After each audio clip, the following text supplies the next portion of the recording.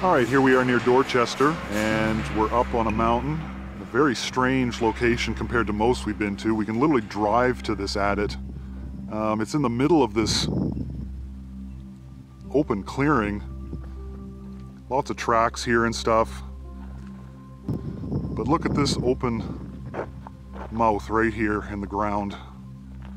And that's where we're heading in. We suspect this is a copper mine. Again, it doesn't really have an official name. All right, here we are at the mouth. The boys have already gone in. But it's, from what I'm being told on the radio, it's a decline. It goes downhill. This is, why? You're gonna talk to me on the radio while I'm videotaping?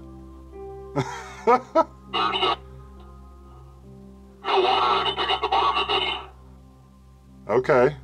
And it just ends down there? I'm at the bottom.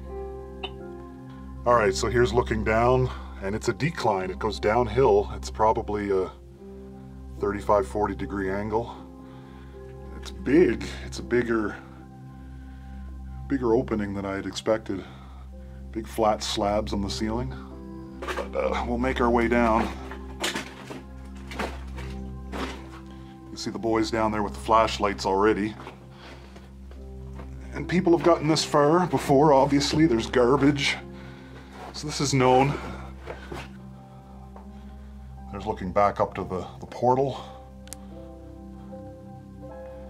Some interesting moss on the ceiling here.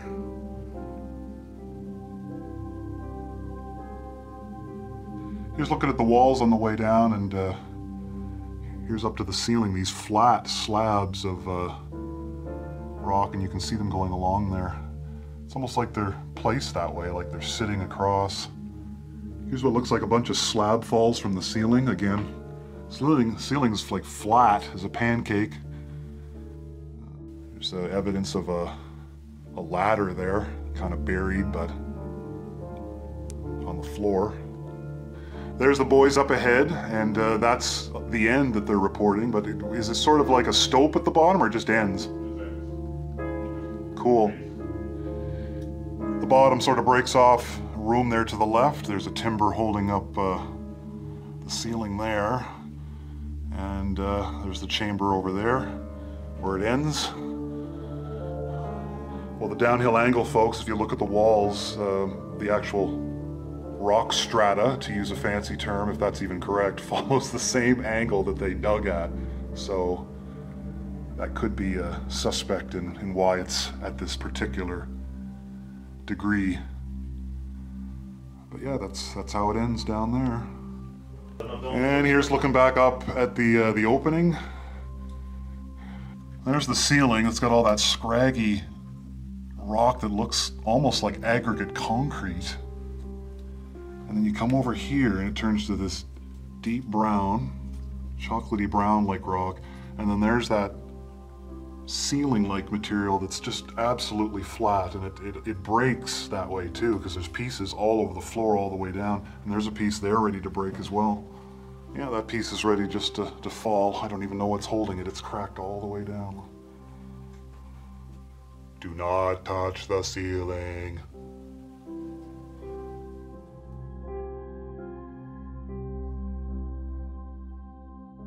All right, we're making our way back up.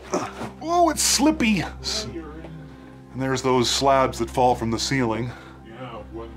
All right, we're almost back out the mouth. And here's what it looks like. You start seeing nature, some green, some grass.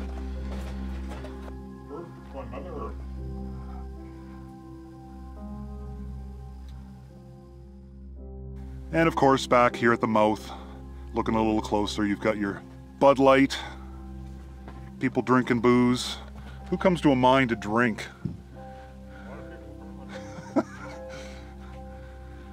Guess it's cool to hang out by the mine opening and drink. There's a beautiful cachet of a variety of beverages. Lemonade and twisted tea? Oh my goodness. So there we go. Let's do a little walk by, one last goodbye. This strange decline up here in the forests outside Dorchester, New Brunswick. Cheating on Nova Scotia on tour. See you next time.